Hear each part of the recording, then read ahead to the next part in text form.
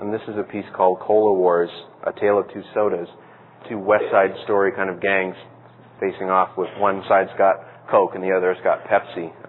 This was a piece that was done in a brand new studio that I finally was sort of able to move out into the world and operate. So not only did I have a lot more space, I think this just having a bigger workspace made a lot of difference for me and technically.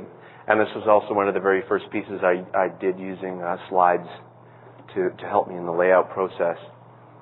But again, I think it shows a mix of of a little bit of seriousness and a little bit of humor. I think that hopefully will go towards representing, sort of my thoughts and feelings on pop culture, which is frankly at times a little sort of ambiguous. I feel kind of, depending on the day, I'm sort of more pro and more anti-advertising than I will be on other days. This is a piece from my next series of work, which was shown at Diane Ferris in 1994, called Product Placement.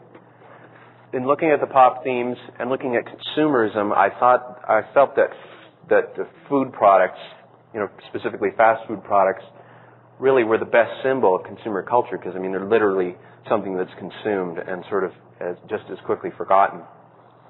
And the themes for this show were basically the modern ways that we get our food. Living in the sort of the time of the late 20th century, there's not a heck of a lot of us. There's some of us, but the bulk of us sort of got our food from supermarkets and vending machines and convenience stores and fast food restaurants. Those four things I was trying to tackle with this show. So this is one of a series of 4 pop machine pieces. And again, I'm working with sort of preconceived themes.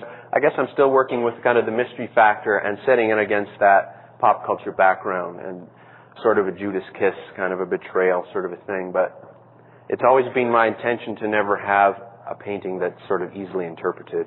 People see things a multitude of different ways, and different people will give me different interpretations of different works. And this piece called KFC-FLG, which actually stands for Finger Looking Good, but I thought that was a bit inappropriate maybe as a title. This is a pretty important piece sort of in my career. As in the previous thing where I suggested sort of a Judas kiss, I think a lot of my looking at sacred imagery and really seeing the clash between the sort of the secular consumer world that we live in and the sacred world of, sort of the pre-19th century was really made for an interesting contrast. And personally, I'm not an adherent to any organized religion or a Christian or any sort of overtly spiritual fellow. But I really liked a lot of the power of sacred imagery, and it really seemed to fit in really quite well with consumerism.